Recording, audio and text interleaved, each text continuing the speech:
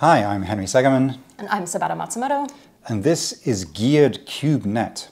So a net of a cube is a flat shape made out of squares that folds up to make a cube.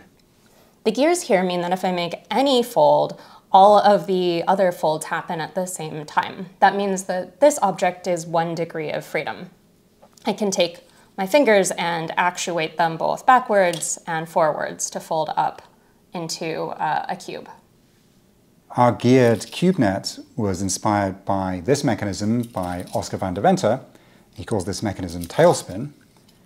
These two mechanisms look quite different, but they're actually very similar. The way the tailspin works is it's made up of a whole bunch of repeating rigid units that are geared into one another. One unit consists of this white gear on the front, this white gear on the back, and they're joined together by a white piece of plastic in between.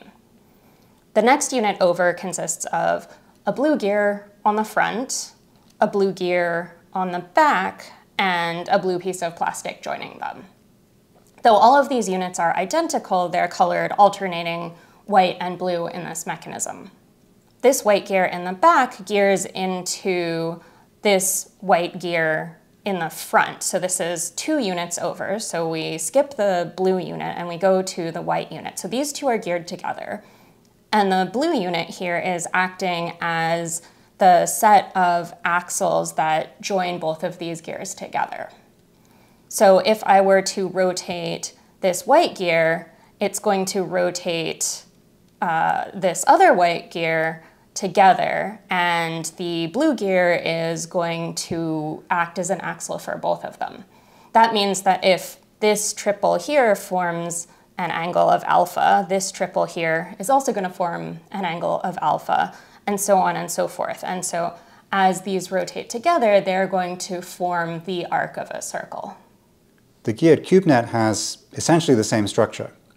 So this square here is connected to this gear, and that meshes with this gear here, sort of 2 steps down, and this square here is acting as the frame around which these 2 gears rotate and interact with each other. The difference here, of course, is that these are bevel gears, so their axles meet at a point, whereas in tailspin they're spur gears, so their axles are parallel. But otherwise the same sort of thing is going on. So if I know the position of this square and this square, then that determines the position of this bevel gear, which determines the position of this square over here, and so on down the chain. So again, if this is at an angle here, we're forced to have the same angle here, and the same angle here, and the same angle here, and so on. And so the whole thing propagates and gives you the 1 degree of freedom mechanism. Our design is made with 3D printed squares, which are connected together at the hinges by bolts and nuts. So there's a single bolt that goes all the way through each of these hinges.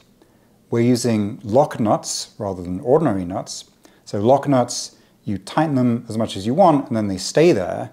They don't come loose. If you try to do this with ordinary nuts, well, they'll sort of stay in place, but as you work the mechanism, they tend to slip off. The only way around that is if you tighten them down all the way. And if you do that, then it jams the 2 squares together and it introduces a lot of friction, and so it won't move as smoothly. So this is geared cube net. Thanks for watching. Thanks for watching. Do you want to say thanks for watching again? Thanks for watching. Just so we got a couple of takes. Thanks for watching. Thanks for watching. Thanks for watching. Thanks for watching. Thanks for watching. It starts losing all meaning.